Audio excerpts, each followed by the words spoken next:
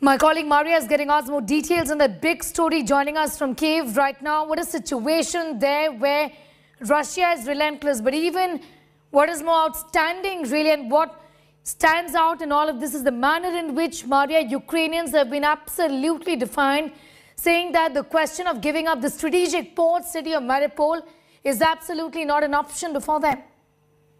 Yeah, right. So Mariupol stands strong, and all the ultimatums which were offered by Russians were rejected by the city administration, and the city chief mentioned that any types of laying down arms or giving in to Russia is not acceptable for the city, because Mariupol is Ukraine and it will remain Ukraine. So also for today, the news are that there are 9 green corridors working. One of them is from Mariupol through Berdyansk to Zaporizhia Oblast. So they are confirmed by the Ukrainian Ministry of Occupied Territories, of reintegration of occupied territories. So this is the supposedly working green corridors, but the threat for the civilians who are coming to, who are trying to come out of the city is still very high, because Russians do shoot at people who are trying to evacuate on their cars and the transport which is offered by the city council. So also the news from the south, not only in Mariupol the situation is tough, we see that Odessa is now also being targeted by Russians. And the latest news just of the recent half an hour that Russians did shoot at the buildings in the city center from the sea. So from Russian ship which came to the shores of Odessa, they tried to bomb the city.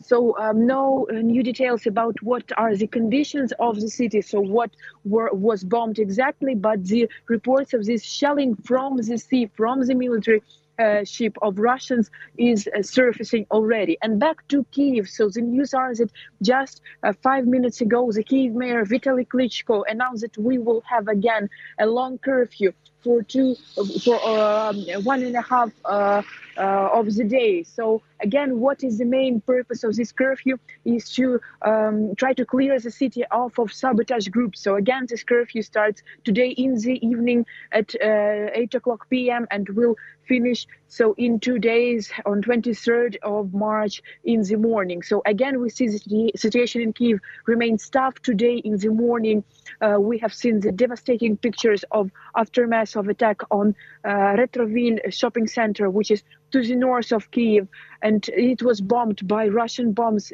during the last night. So all in all, the number of casualties is 8 people died in this attack. So we see that Kyiv is still remaining the main target of Russians, and they still are trying to bomb the city, to send the sabotage groups, infiltrate them inside the capital to make attacks on the city. And I have to say that this morning, I have heard the shootings in the street happening in the city center, which is also something we hadn't been having for a long time since the early days of war. So it is already the 26th day of war, already almost a month of attack, and we see that Russians are still trying to capture city of Kyiv. They are still attacking other cities, but no success in capturing cities, only capturing or occupying some territories along the border with Ukraine.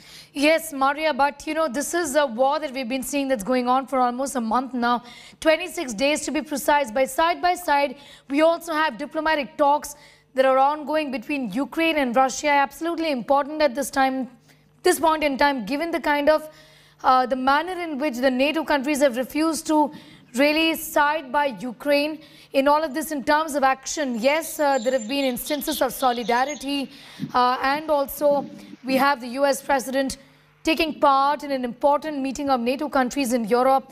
But what about real action? That is missing, and hence diplomatic talks, conversations between Ukraine and Russia become all the more important, isn't it? Yeah, it is becoming more and more important, but we still see that the Ukrainian side has the list of demands which are not to compromise. So Ukraine won't go according to the demands of Russia, and Russia still tries to push its demands. What we have heard, absolute nonsense coming from Kremlin, from Putin, So these are not the points, not the demands Ukraine will ever be ready to take. And still the situation with these talks, with these negotiations is really tough. So we see that they are to be continued, but no progress so far. So nobody here among military experts, about political experts, do believe in these talks that they could be actually successful. And the second most important even thing that if Ukraine and Russia come to some agreement, that Russia will stick to it and will really take notice of it, because all the negotiation agreements with Russia never work. And this is proven by hundreds of years of history. Maria, thanks for getting us up to speed with those developments. Be safe and appreciate you joining us at this point in time. Maria is reporting from the capital city of Kyiv.